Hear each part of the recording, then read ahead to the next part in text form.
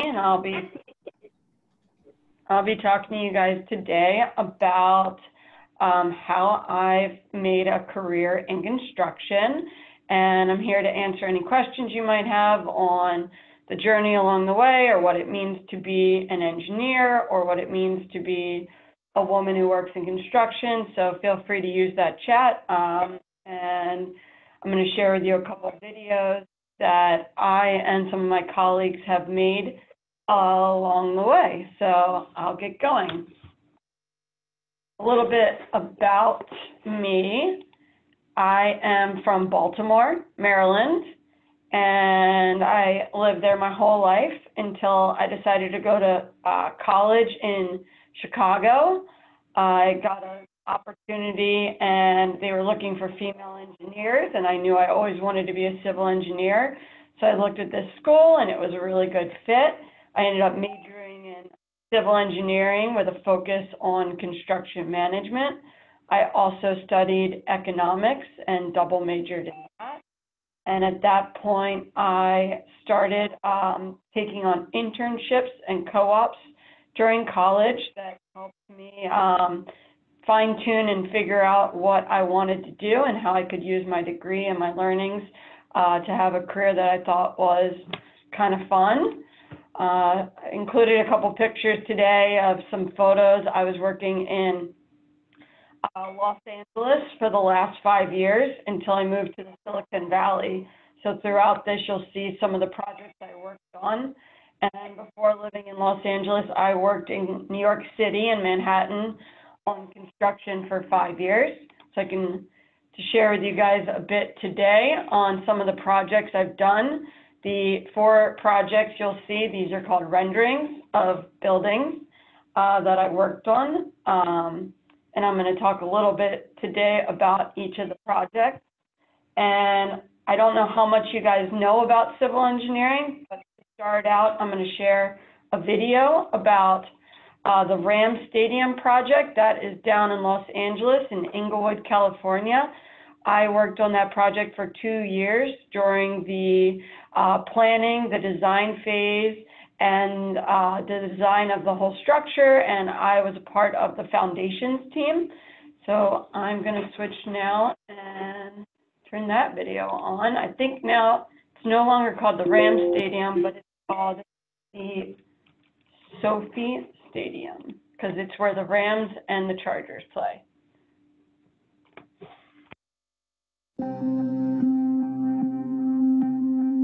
This will be the greatest stadium built to date. The architecture, you look left, right, up, down. SoFi Stadium has everything. I've been fortunate to be out here the entire time of the construction of this project. I can still remember when I flew out here fall of 2016, and it's been a real treat for all of us here on the team to be out here every day and see this thing evolve from its original site to the 100-foot deep hole to here today. We're getting an up-close look at SoFi Stadium as it enters the final stages of construction.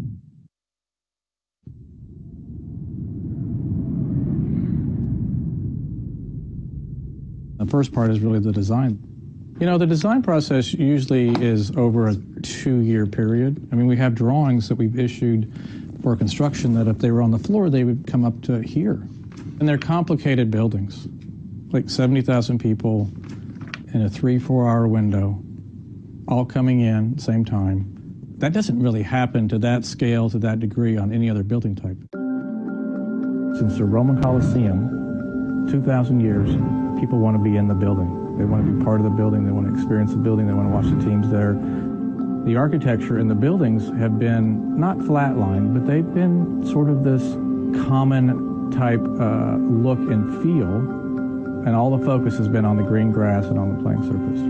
So what we do is we do a very deep dive into the region. What does it mean to be an Angelino? What kind of lifestyle, how that can all become embodied into an NFL venue?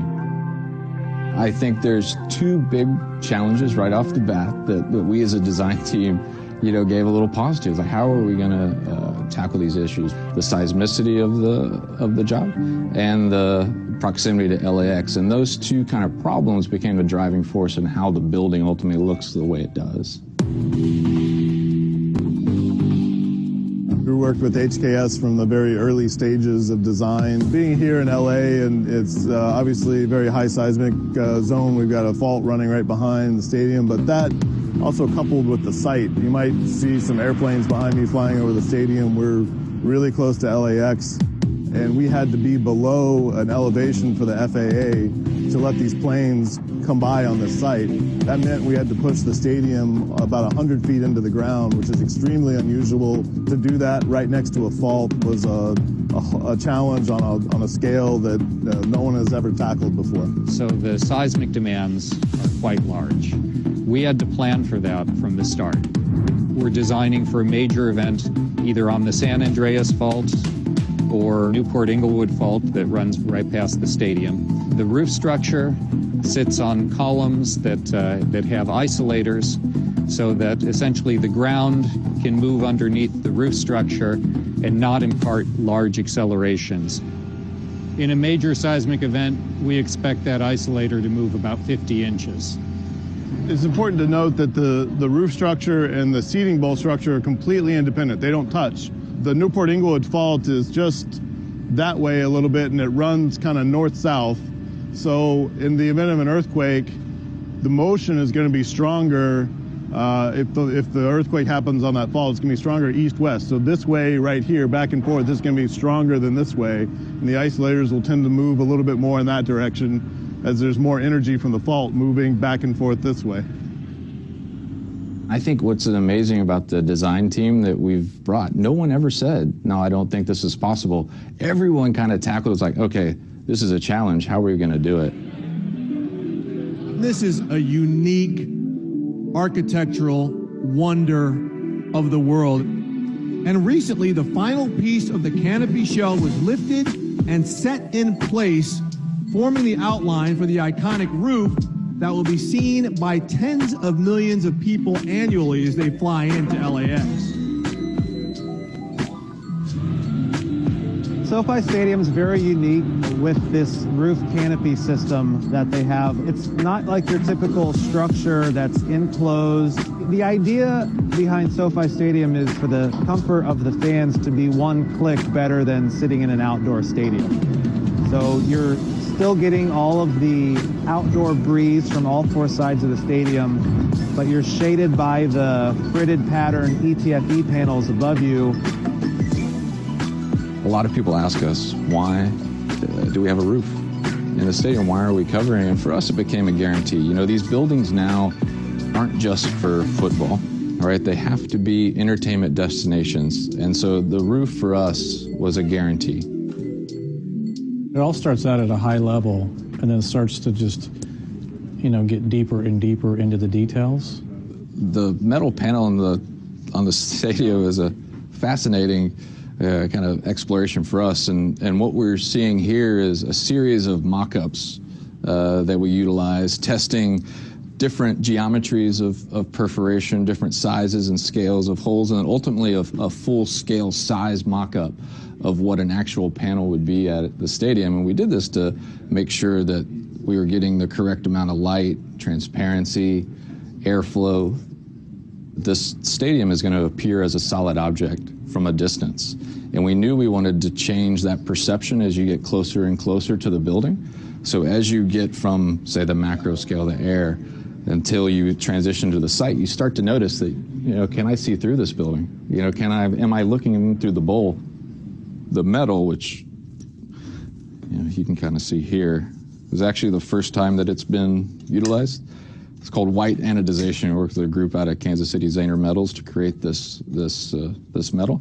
It's a beautiful thing that looks almost white in direct sunlight, but transitions throughout the day. So sunsets, sunrises, it's going to capture the pinks and the oranges, the hues of the beautiful sunsets here. So it's going to change and evolve throughout the day.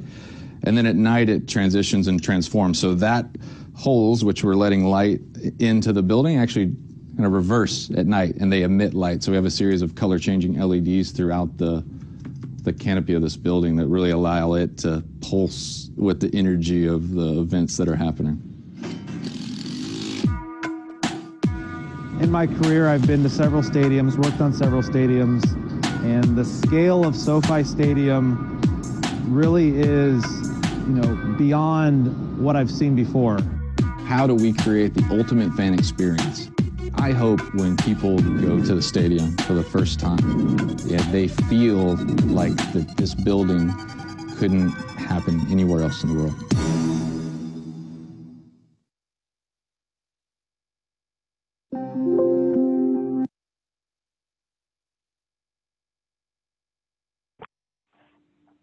All right, so that was a little bit of an introduction to, as a civil engineer, if you want to go into design and architecture, you get to be a part of kind of the planning and the thought that goes into the different structures and buildings and spaces that we all get to enjoy. So that's like one path that you can take.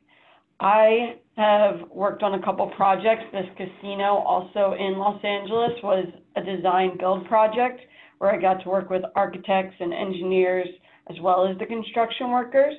But the majority of my career has been spent with the hard hats and the vest and putting construction in place, taking the designs of the architects and the engineers' plans and building them. So right now, the stadium in LA has about 3,000 workers every day. They work 3 shifts a day, 24 hours a day, to get the project set up for hopefully this upcoming season of football. And that's that one. Are there any questions? We can stop if you want to submit any, or I can keep going. If y'all have any questions, please feel free to ask them out loud. You can unmute yourself, or you can also put them in the chat. Okay, so another project I'll talk to you about more on the construction side, which I tend to work with big concrete pours and cranes and making sure that all the construction folks know where to go and what to be doing when they show up for work every day. Los Angeles had dozens and dozens of cranes in the sky over the last 5 years. I had the good fortune to work on a couple of the towers. One I'm going to talk to you guys about today is Park Fifth. It's a high-rise apartment building in downtown Los Angeles. And talk to you a little bit about what it takes to go from nothing to a full building. Involves, in this case, a lot of concrete. So we set up a tower crane and planned each concrete pour all the way up to the top. The foundation supports the building and prevents it from sinking. Me and my colleagues, a couple engineers I worked with, had the opportunity to kind of share in what it took to plan that. So I'll play this for you.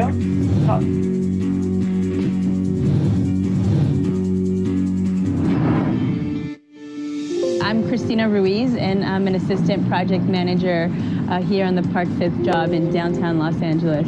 Park Fifth is a high-rise residential. We've got 24 stories, 347 residential units. As the assistant project manager, I worked through coordination with the design team, the owners, and also the trade partners, bringing this building from the foundation all the way up. One of my favorite parts about this job is the structural steel for the flying roof. It's 2 stories of structural steel, just kind of like a party hat on top of the building. I was given the opportunity to manage in the field all of these structural trades that I had worked in coordinating on the PM side. The technology came in really handy when we were working through the installation of the steel roof. Through the plan and control process, we modeled every steel member that was going up on the roof. Taking that model and bringing it out into the field was the beneficial part. We've got a really great team out here. The way that we've been able to work together and communicate has definitely been a tribute to our success. Being able to see it from a concept to drawings and then to a real live structure, you kind of become really attached. And every day that I leave home and I walk through the park and I can look back and see all the advancements that we've done as a team to make this thing come together. I feel really proud knowing that you are directly impacting a part of your own community.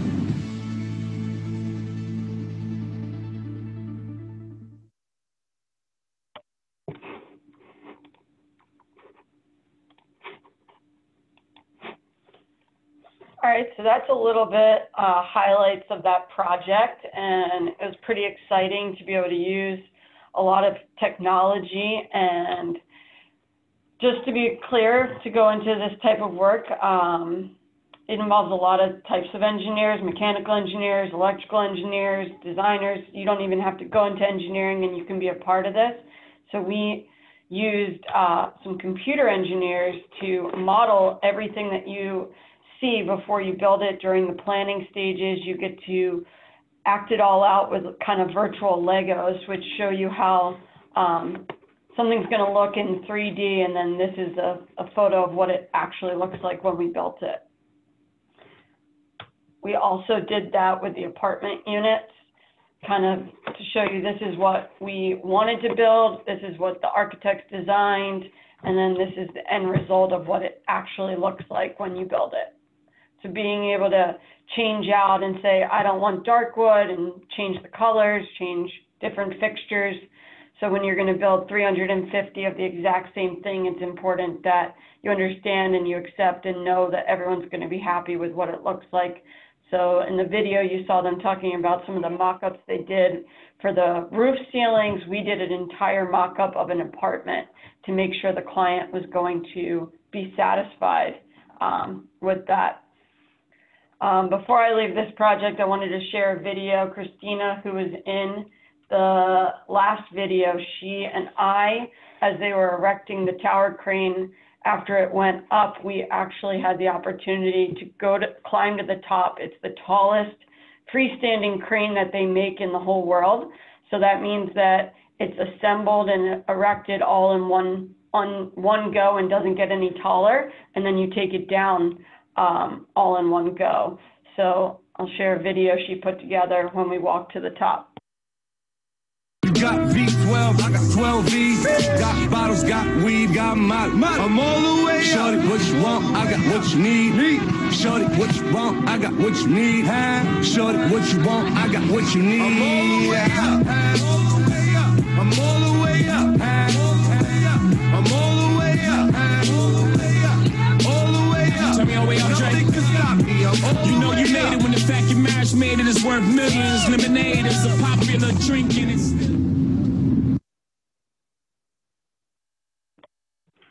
That kind of highlights some of the more fun days at the office when you get to climb to the top of Los Angeles and look out over the mountains. It's pretty fun. So you might be asking, how can I get involved? And I think you guys already seem to be taking the right steps forward, being a part of this program this summer. But there's a lot of other ways that you can find out how to get more involved and exercise these types of programs, to learn more about engineering or construction as you go into high school and then into college. Some of the groups you see on the screen are some great ways and resources me and my peers have used to get some good opportunities, whether it was summer internships or just meeting people that work in the industry. Highly suggest reaching out, being a part of some of the builds and different tech programs that you guys already seem to be a part of. But yeah, wanted to open it up. Hopefully you guys have some questions, maybe about some of the projects I talked about, or the details, or about tower cranes, or if you want to know, I can share with you a little bit about the project I'm working on right now in Silicon Valley.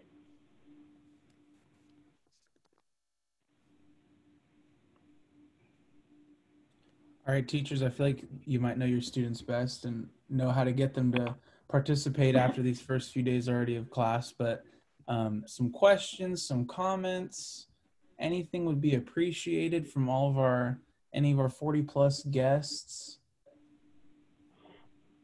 Yeah, Moreland kiddos, I'm sure you have some questions or comments, asking a little bit more information. About Is there a type of project that you like to work on the the most, whether it's like a larger building or apartments or anything like that? Okay. In the past, I have been working, when I was in New York City, I worked on hospitals, and that was really exciting just because you get to see how detailed and how much thought goes into the process of designing an operation lab or a cancer research lab where they make medicine or vaccines. That was really fun getting to work with doctors and nurses as we made sure it was effective and efficient for the different ways that these spaces would be used in the future.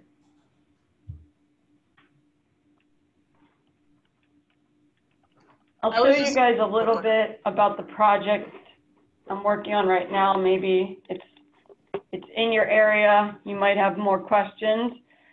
Is everyone familiar with Levi Stadium where the 49ers play? Okay, so this is Levi Stadium, and that's right out behind me. So right now I'm sitting in my office right outside Levi Stadium. And everything on the screen that you see doesn't exist yet.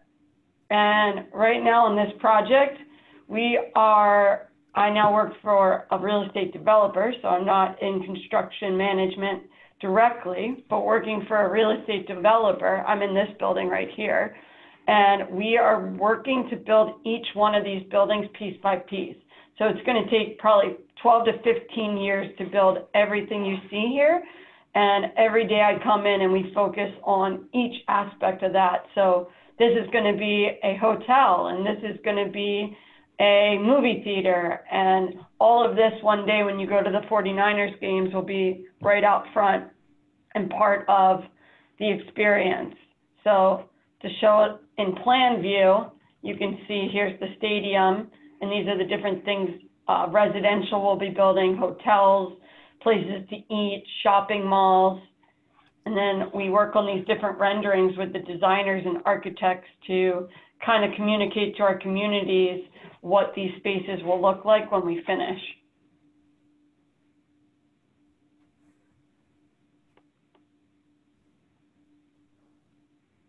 So I'm excited to work on that. If you look during the Rams video, you saw it was just a big dirt field. And then after 4 years of construction, you have a whole stadium. So that's what this looks like now. It's just one big dirt field. And then in 5 years, you'll be able to walk around these spaces, go to these restaurants, go to the movie theater, and have a really great time, hopefully. And that's kind of what's exciting about our job, is to be able to take a field and turn it into something.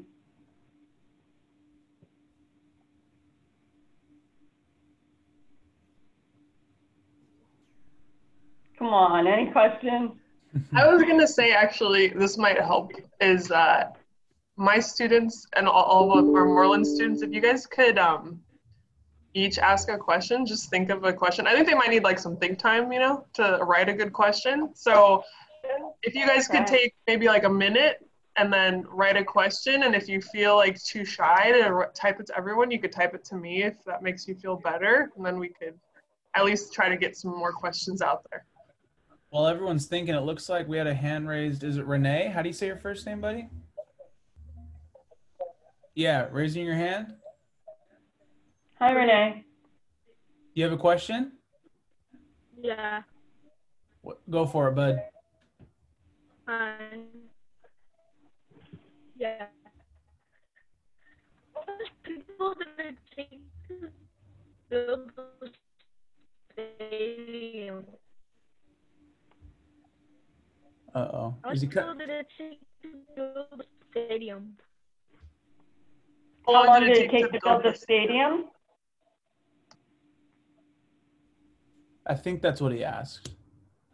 So the stadium was originally, from the time it was thought about, we spent 2 years getting it ready just in design and what was shared with Mark and the others on the architects and the structural engineers in figuring out how to be able to handle and make it earthquake proof and be in the flight path to LAX. So it was 2 years dedicated to just planning. And then as we started building, we kept designing.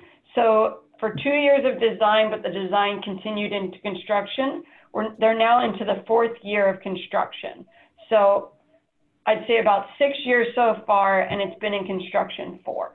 And like I said, it's very tedious work, and there's 3,000 people working there every day to get it built.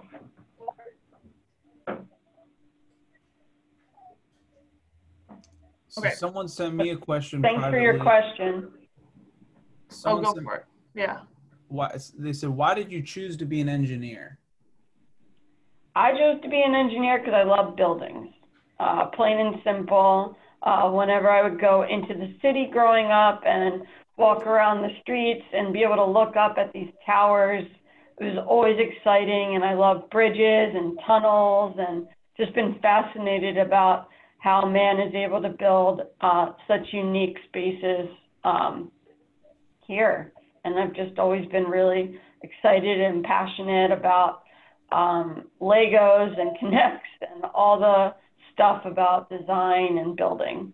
So it was a really easy choice because it was always a passion of mine. How long does it take to become an engineer designer? I went to undergraduate college for 4 years, and I got a bachelor's of science in civil engineering, and then I was able to get a job right out of college. So didn't need any further education. While I was working in New York, I did go for a graduate degree. So I went to night school as well, just for my own benefit. But you are able to do everything I've shared today with a 4 years bachelor's degree. Has anyone ever gotten seriously hurt while building? I would have to say yes. I have not experienced any tragic injuries, but a big part of my job as far as going over how that tower crane went up was I spent 6 months reviewing safety plans and coordinating with different crane operators, the fire department, the police station in LA to make sure that it was going to be 100% safe for everyone on site, for myself, for my peers, and for everyone in the city. So the amount of time to put up a crane takes 3 days, but it took 6 months to plan it to make sure it went safely. So it's really a big part of my day-to-day is safety. We preach it, we learn it, we go to classes about it, and we want to make sure that everyone that shows up for work leaves in the exact same condition every day. So yes, it's a more high-risk industry, but we do take safety as a top priority.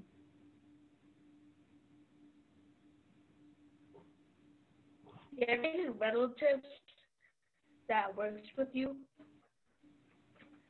I don't. I was probably the only one in my family that had this strong passion for engineering and construction. So I don't have any relatives, but since I started college, I have made a really close group of friends, through the Society of Women Engineers and a bunch of other groups. I have made a second family in this world I have friends all over the world building different things and working on bridges and working on massive buildings in New York City and Washington, D.C. and Chicago. And I have built a second family through all this of people who we travel for the project because it's so exciting. And my family's still back east, but they know how much I love construction and changing communities for the better. So they support this vagabond world, as I call it.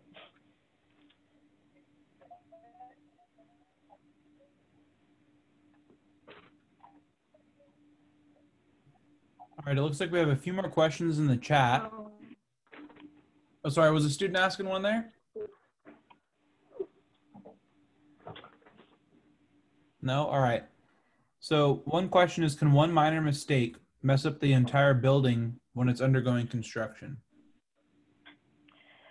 It can feel like that sometimes, but I like to say that every day I'm here because a mistake's going to be made. And my job is that if 10 things were going to go wrong, tried to mitigate it so that all 9 of them go really smoothly with all the planning. But we just know that one thing is going to go wrong. And the great thing about engineering is we fix it. So you can add more rebar to something. You can put more glass in. You can put more steel in. You can demo it. You can rebuild it. So a lot of the day is checks and balances, and we run a lot of tests and a lot of reports so that we verify everything is put in place as designed and it's inspected and certified. And if it's not, we fix it. So we're here every day with hundreds of people inspecting and checking to make sure that what the intended design is actually built. And if it's not, and a mistake is made, not a problem, and we figure out a way to fix it.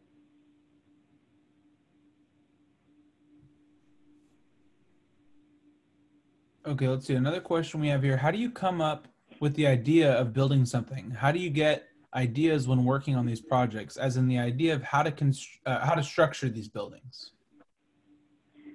So from a technical standpoint, it's all really what the client would want. So the person that is funding the project, who's paying for it, a lot of that is part of the system, and just figuring out what they think is going to be the most aesthetically pleasing. So if you're building a school, you want to focus on different spaces and collaborative work environments and make it fun. Make sure you want to be in the cafeteria. Make sure there's a place that it's functional. There's lockers and there's a gym, and all of that makes sense so that you're not walking around from one end to another, and that it looks good. So a lot of that comes from functionality and design. But then when I get involved, I want to make sure that it's feasible, that it can be within budget, that it can be done in the amount of time so that it's ready for when the students need to come into school. So if there's some ideas that we have to make it go faster or be more cost effective, so that you could add a better, something on the playground that you didn't have money for in the budget, but you can add it because we save money, we come to the table with stuff like that. So everything's a balance, and it's compromise between what everybody wants and what everybody needs, and the resources available. I don't know if that was a good answer or not, but thank you. Here's another question. Hopefully the spaces we build are fun and people want to go to them, and that they're safe. And if you're building a hospital, it's there to serve the purpose and keep patients alive and healthy, but also mentally have them have an experience that doesn't add any more stress onto their day. Someone asked here, what local colleges have engineering programs? Okay, well, the teachers, I'm new to the area. I've been here about 6 months, but I hear that San Jose is a great school for engineering. And I know that a lot of my peers here went to Berkeley or SLO, San Luis Obispo. Do you guys know some others? I know those ones I've heard of. That was about the extent of my knowledge there as well.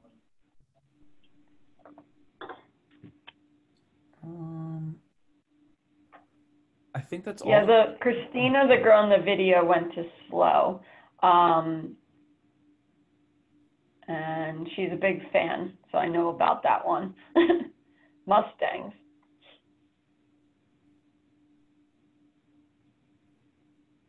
Okay, here's another one. When coming up with ideas for building, did new and maybe better ideas come up when already confirming an idea before? Yes. So construction is really different. I'd say in a lot of other engineering, you typically work on a project for 6 weeks to a year. If you're a programmer or a software developer, when you think about how quickly the internet has changed things and how fast technology changes, or how 1 week people like Snapchat or the next month you like TikTok, you have to be really quick to change and adapt to the needs of your community. But if you look back at construction, I know we referenced in this video the Coliseum. That was 2,000 years ago, and the difference between the Coliseum and Levi Stadium or Ram Stadium are not that significant.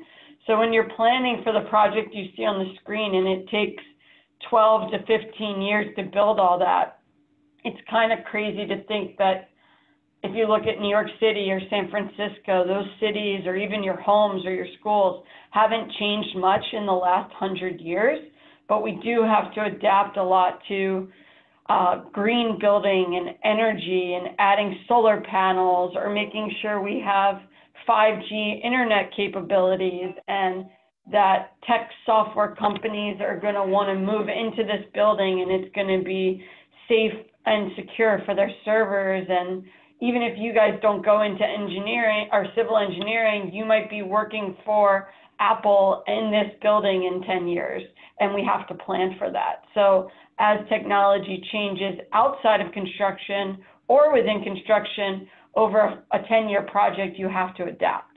So yes, everything is constantly evolving, and my role here is to be aware of the future and the needs. So like right now, my company is exploring what do workspaces look like post-COVID, which has been kind of exciting, and you'll hear about in the next few years how spaces have better air exchanges, and we are concerned about how to make sure viruses don't spread quickly. So different things that we're studying right now will be inside these buildings to make them safer and more usable for your generation in a workspace.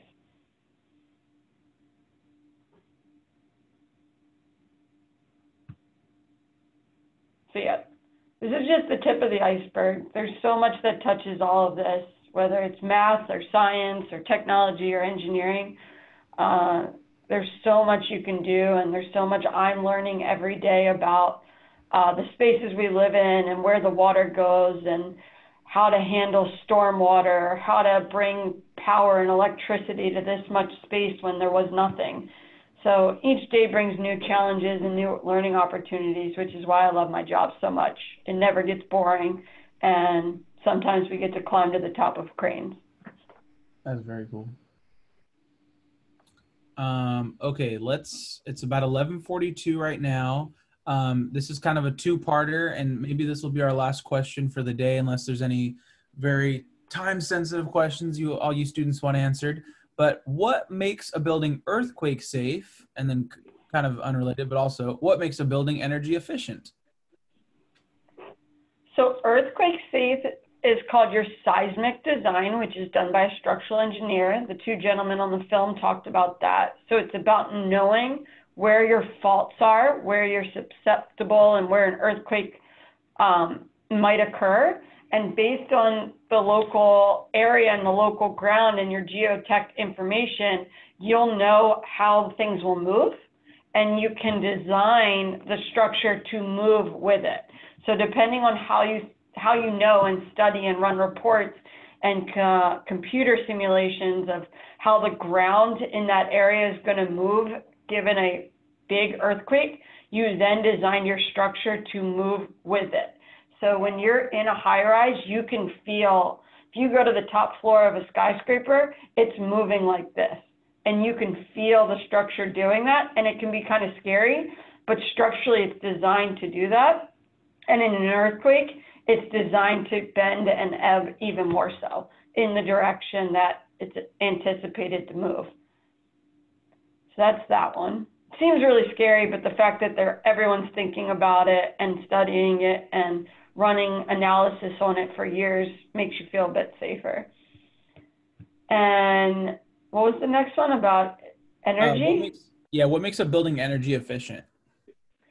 Well, right on the screen, you can see there's an entity called LEED.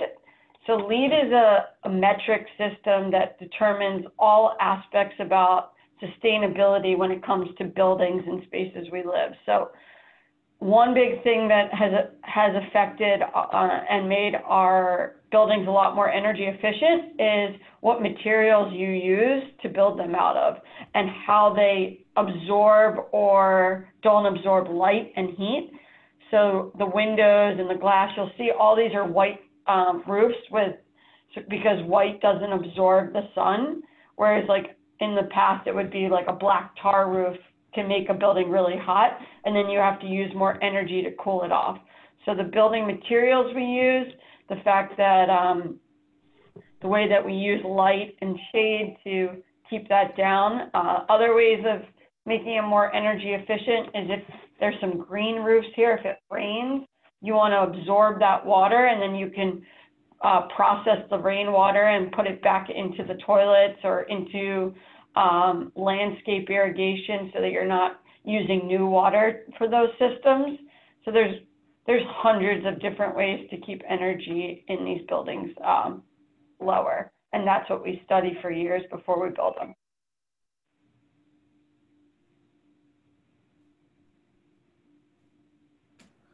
All right.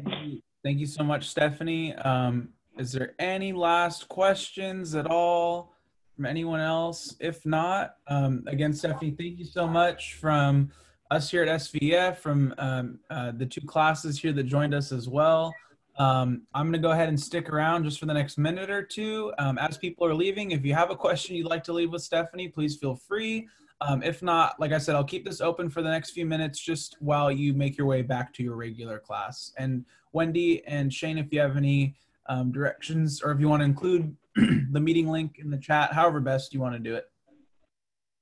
My students go back to Google Classroom and to the regular link, and then we'll talk when everybody has